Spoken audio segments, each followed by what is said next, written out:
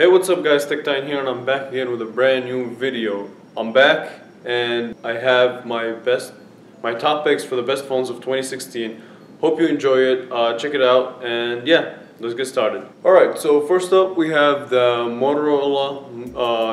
Motorola's flagship, or Lenovo's flagship, the Moto Z. So the Moto Z is a pretty interesting phone. I'm gonna go ahead and say that it's probably the most interesting phone that I've seen this year. So it brings up Moto Mods, which is the ability to it's pretty much adding more functionality to your device, like putting a speaker, an extra a camera module, and things of that sort.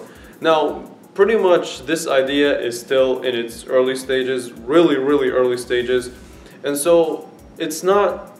I think it's still too early for us to adapt to it. And so the cons of this phone are pretty much the fact that it does not have a headphone jack, so they got rid of it for some reason, which I think it's not necessary for them to do that yet. So next on my list is the OnePlus 3.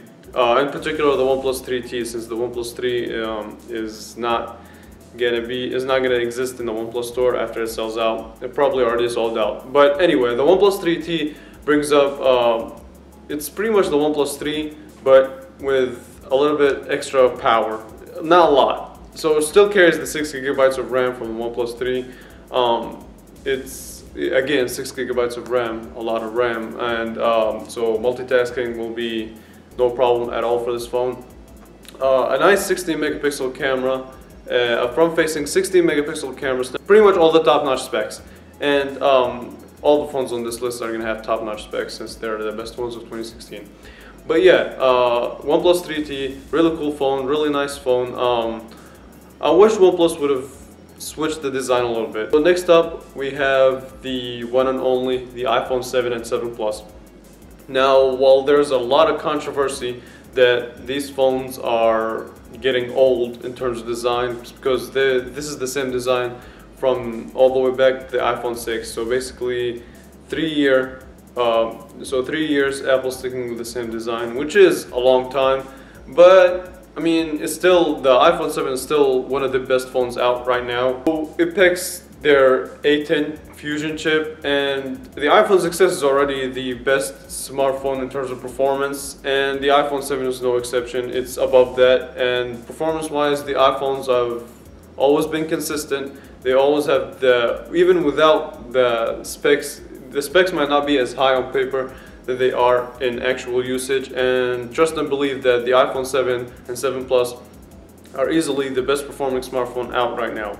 And yeah, and they also have great cameras. Now, iOS and Android, that's not the topic that we're going to be talking about. It's really personal preference of whether you like iOS or you like Android. And yeah, that's iPhone 7 had to be on this list. It is one of the best phones of 2016. Next up is the HTC 10. So HTC had a bit of a rough year last year with their One M9.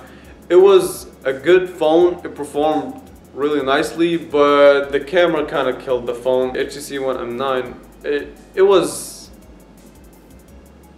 alright, just didn't hold up to its expectations. But HTC came out with the HTC 10. So it's a full metal body phone, as you would expect from HTC. The camera on there this year is actually pretty impressive. Definitely way better than last year. Let's get that out of the way. And it rivals with the Galaxy S7, the iPhone 7. It comes close, definitely. So yeah, HTC 10 is one of the best phones of 2016. Last but not least, Google Pixel and the Pixel XL. Now, this is kind of a rough, kind of a best phone of 2016. Hear me out. So performance-wise, it has that on par. It's Google, and the Google Pixel has the Snapdragon 821 and all that. So specs-wise, it's good on that department. And the camera on there is really impressive, and it is one of the top cameras out right now. It rivals with the iPhone 7, the Galaxy S7. It's really nice on there.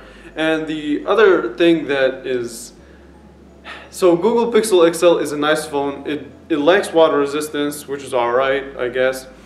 But for $650, and that's just for the Google Pixel. And the Google Pixel, the difference between the Pixel and Pixel XL is the display.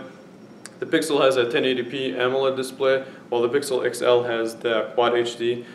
If you think about it, for $650, you can actually get the Nexus 6P and get some other accessories for that price. But you can get the Nexus 6P, which supports a Quad HD display, has a good camera, and it runs stock Android just like the Pixel and the Pixel XL.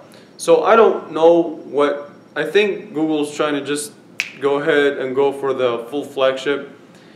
How successful will it be? I don't know. We gotta have to wait and see. But they've been doing a lot of advertising on it, and it's definitely one of the best phones of 2016. While design-wise, it might not look as good as the other ones on the list, but that's okay because I think experience may differ from one person to another. And yeah, Google Pixel and Pixel XL are one of the best phones of 2016. And this is it. This is this list was in no particular order. Now, if you're wondering why the Galaxy Note 7 didn't make it, or why the LG G5 didn't make it, just you wait until the worst phones of 2016 list comes up very soon. This is pretty much it. I want to thank everyone so much for watching. Guys, we are at 91 subscribers and 9 more away from the 100 mark, and hopefully we'll get to it very soon, before the end of the year maybe. And yeah, that's pretty much it. I want to thank everyone so much for watching, and I will catch you guys in the next video, which will be coming soon. So yeah, stay tuned, subscribe, and I will catch you guys later.